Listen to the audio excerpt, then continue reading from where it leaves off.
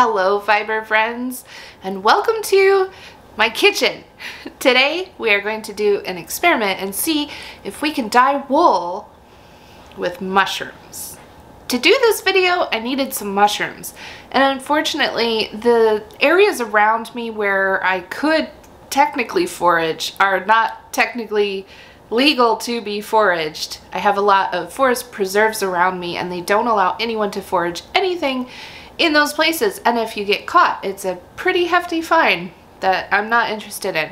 So I needed to find a way that I could get access to mushrooms beyond what you can find in the grocery store. So I've partnered with North Spore to make mushrooms happen.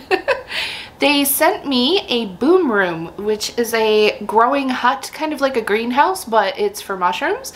I guess you could use it for a greenhouse, but it worked for mushrooms for me. It has a vent in the top of it, which is important for mushrooms because mushrooms need to have oxygen, like people. Isn't that weird? Mushrooms are so weird. They're wonderful. So let's go take a look at the boom room and see what mushrooms we have to work with today. Alright, I've opened it up and these are the mushrooms that we have in the boom room. These are Black King, and I let them go a little too long. They've curled up on top. I'll show you what they look like. There we go. So different mushrooms will give you different colors depending on when you harvest them, if they're dried, if they're fresh, if they're frozen, and then of course the other modifiers and mordants and things that you put in with them. So these are a little late, but I needed the other mushrooms to catch up, so we'll see. We will see what they do. Alright, next we have these. These are pink oyster, and I know that with mushrooms you don't always get the color you expect, and I'm not sure if this is a dyeable pink. It's a little unknown if this is going to transfer to the wool, but like I said, it's an experiment, so I want to try. With the pink oysters, sometimes they come up without color, and I did read that if they are exposed to more light, they have more pink. So I made sure they had light, and they're very pink. And then these are the ones that I am the most hopeful about. These are chestnut mushrooms.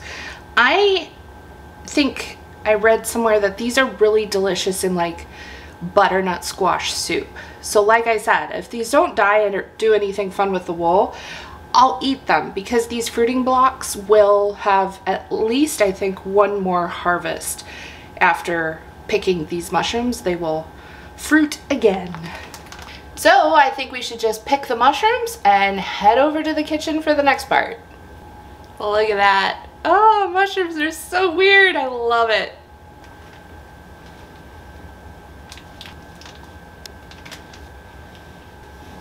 There's the pink oysters, and finally the chestnuts.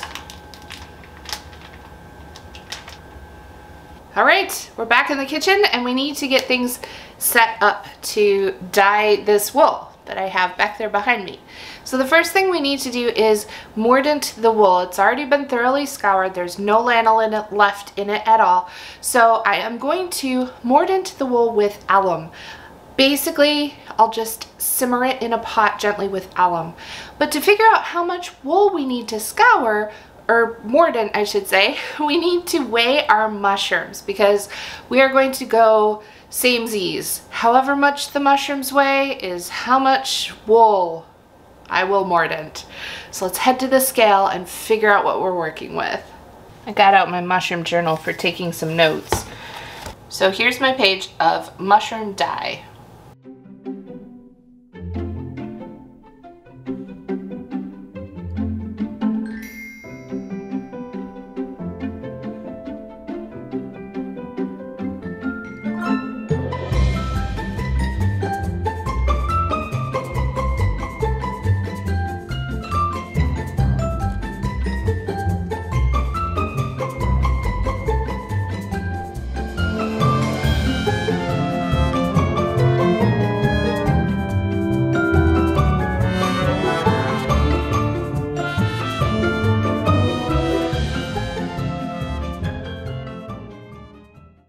here's a bit of a conundrum.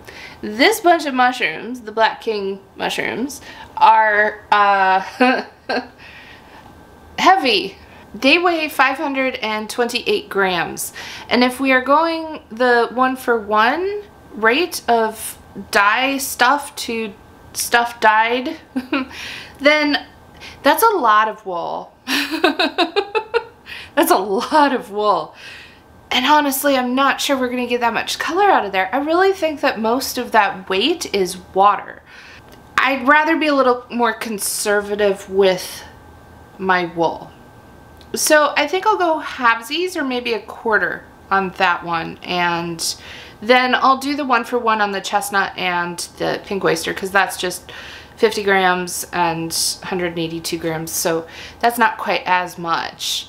But it just, you know, makes you think, like, how much dye stuff is in there versus how much water is it holding, what weights, and this is obviously clearly why it's going to be different every time. It's going to be dependent on if it's fresh or dried or previously frozen or what life stage it's in and all of this stuff. So it's really fascinating, and I'm not sure that there's ever going to be a do this equals that. It's always going to be figuring it out as you go along and following a general set of guidelines. So that's kind of the fun of natural dyes. But yeah, so that's the first adjustment I'm going to make. I'm going to mordant much less wool than that. You know, I'm thinking about it. Maybe I'll just go 50 grams for each mushroom type and leave it at that. I think that sounds good to me. I'm comfortable with that. Let's go 50 grams for each. So I will mordant 150 grams total. Making that adjustment on the wool down to 150 grams just changed the amount of alum that I need from 62 grams to 12 grams. That's much more reasonable. All right, let's get this mordant bath going, and then I will start working on the mushroom baths. Lots of baths. This is now alum water, and I'm going to add my wool to it.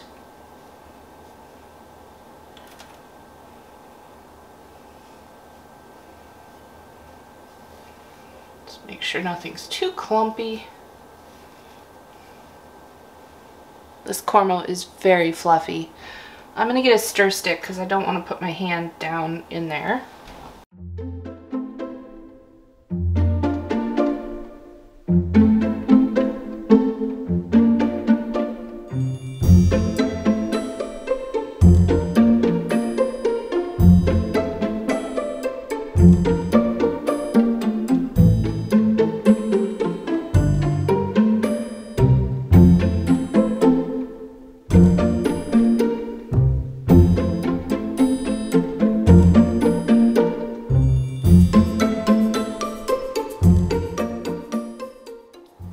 Alright, I'm going to make sure it's fully saturated and that there's no bubbles keeping anything dry in there. It needs to be fully soaked up with the mordant so that it will take up the color.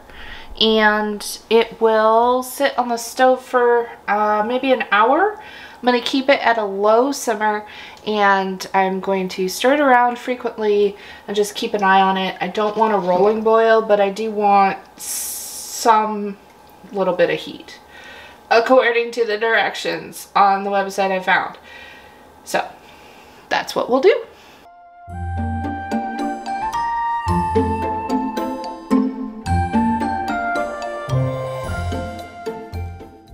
I'm going to work on extracting the color from the pink oysters first.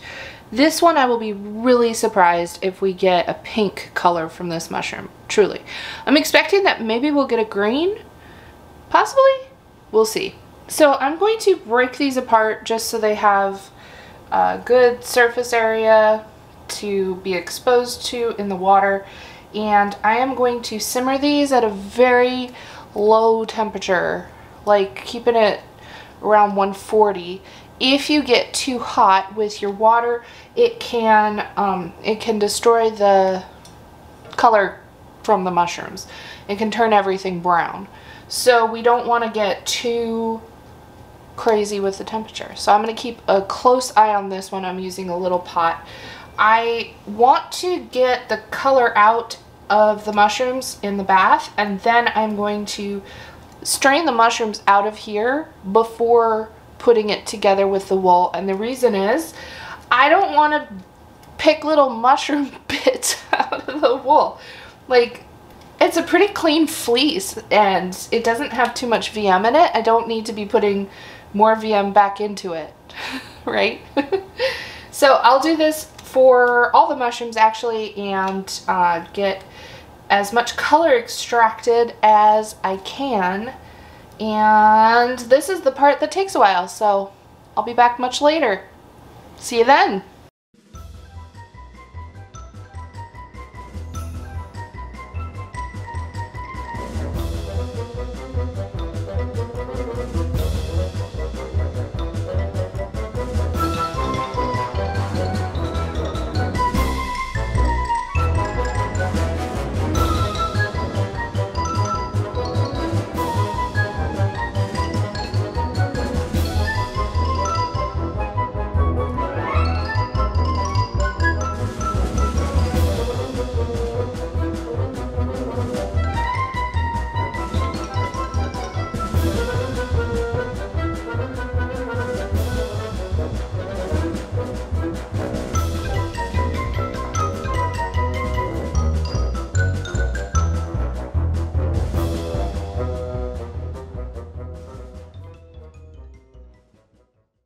I'm checking in to see how these colors are going with the extraction. This is the Black King, and I can't even see the bottom because there is, let me flip my spoon around. There we go. So I can't see the bottom of the pot because there's some color down there. Whether that's gonna work for dye or not, we will see, but it is coming out with like a dark gray brown. So it's doing something, and that one smells really good actually. And then over here, I can't get my burner to turn low enough, so I kind of put it on the side. I really don't want to overheat it. So this is the chestnut, and for the chestnut, we're getting a brown color in there as expected. This is the one I'm the most hopeful will do something. I think if any of them give me color, this is the one that'll probably do it. And then coming around here so I don't burn my phone, this is the pink oyster in the back, and it has just a smidge of kind of, I was thinking green, that was my instinct, and there's just a smidge of kind of green, but I'm expecting green, brown, maybe gray brown, like a cool brown. That's what I'm hoping, and we'll see. I'm back. It is much later in the evening for me, for you. I don't know what time it is, but it's time to move on to the next step of the process. So I have my wool mordanted, and I have my mushrooms, hopefully, if they have a color compound in them, they have had that extracted. So I'm going to strain out the mushroom bits. I don't want to pick that out of my wool later, and take the liquid that the mushrooms cooked in, you know, whatever's in there, and use that to dye the wool. So I will strain out the mushroom bits and then put the wool in that liquid. We're gonna heat it up, maintain temperature for a little bit, but then I'm just gonna shut it off and go to bed. And then I will check it in the morning. So let's strain some mushrooms. Let's do the chestnuts first. Try and turn this so you can see the liquid.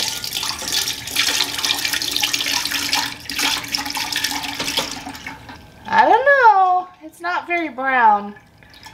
Maybe a little gold. I do know that sometimes you can get something like this that looks like nothing, and then you throw a little iron at it and the whole thing shifts into a beautiful, moody kind of color. So I'm just gonna cross my fingers and we'll see. And I'm gonna save all the mushroom bits and put them in the fridge. I don't know if they're useful, edible, I don't know. But at the very least, I'll put them outside tomorrow and the squirrels can have them. So it is kind of golden in there. Maybe we'll get a yellow. I don't know. I'm gonna grab my wool The wool is damp. It has been mordanted, rinsed, put through the spin dryer, left to sit, and then wetted again. It's been through it. Alright, so I've got my wool down in there and it's not quite enough liquid to cover it, so I am going to add a little water. So you can see, I hope you can see, it in the viewfinder of the camera, it doesn't look as vibrant as it is in person. So I'm not sure how well this will translate on camera, but to me it does look like kind of a creamy brown color. So we'll go with that and see what happens. Alright. Next, I'm straining out the pink oysters.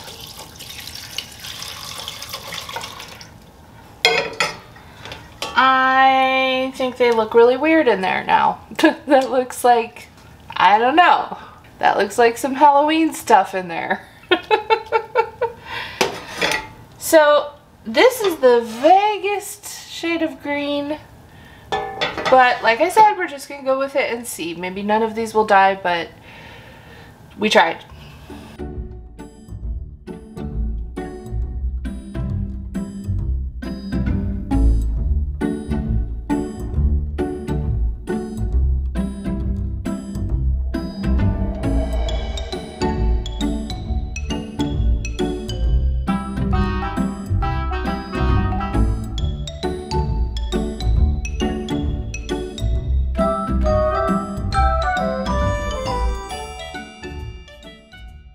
This one I have the most hope for because we have the most color in the bath to start with.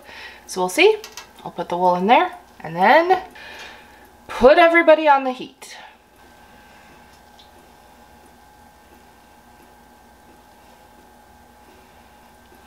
I don't know, what do you think?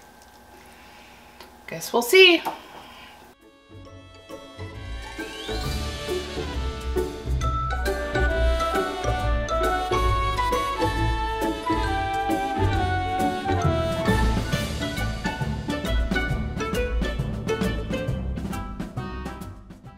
Well, friends, I have disappointing news.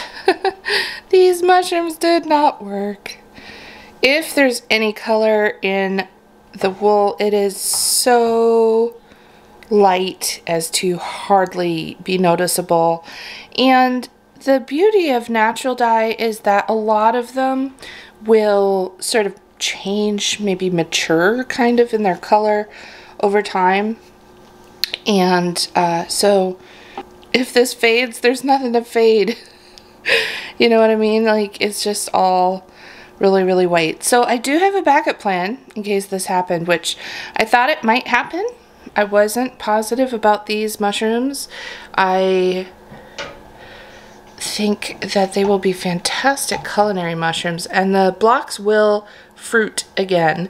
So there's no worries there. You can get 2 or sometimes maybe more crops off of those fruiting blocks. So I am not sad that I tried the mushrooms from North Spore. I am actually really excited about the mushrooms, and I'm going to especially make some chestnut mushrooms because I think some butternut squash soup with chestnut mushrooms just sounds like the most fall thing I've ever heard, and I think that would be delicious. So I'm going to keep growing some mushrooms.